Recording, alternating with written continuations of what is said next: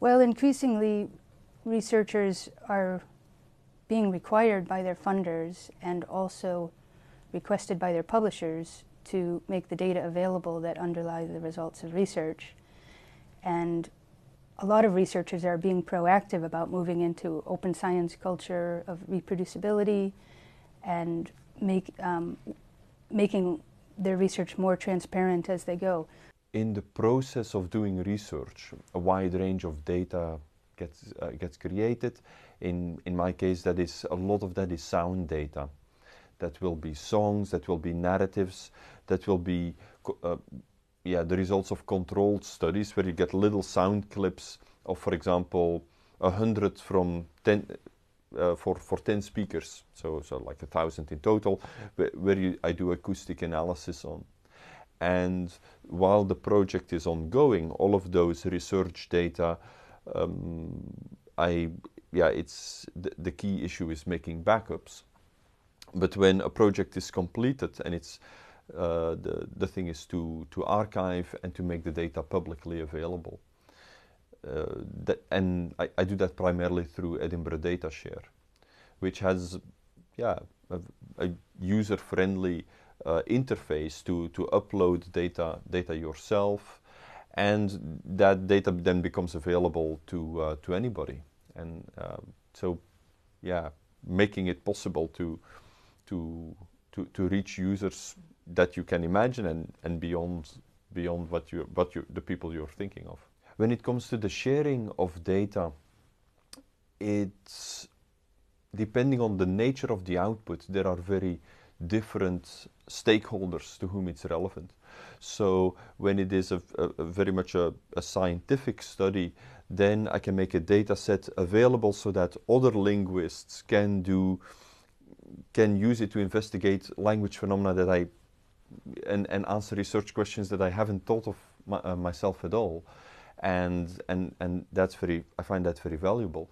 But often it is quite surprising to whom the data is relevant. The research focuses on the history of 19th and 20th century built environments, including things like history of conservation, history of modern architecture, and then in particular history of mass housing, where I'm currently working on a book which is kind of like an international overview study of mass housing.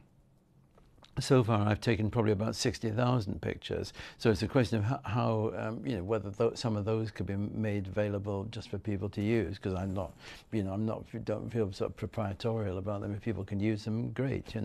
One of the, just as an illustration of the potential immediacy that this that the DataShare setup can allow, because it's the images can be and the captions can be got through a Google search, which is not possible incidentally through our Heritage Lottery Fund, the database.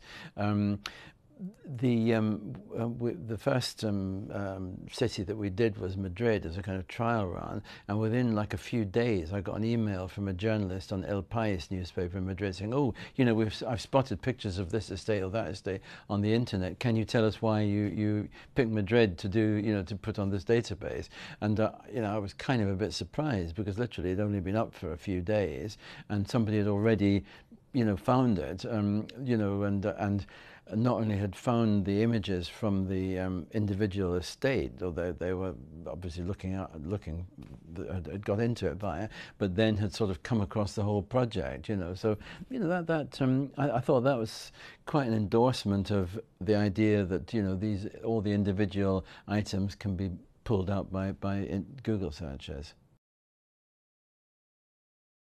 Most of all, researchers should do the work of preparing their data for archiving for their own good, because they can then use that data in the future without wondering, trying to remember what they didn't document. Whereas if they do archive it properly, they'll have done the documentation procedure, they'll have thought about file formats, they'll make it accessible so that whatever institution they move to, they can just download it from the repository.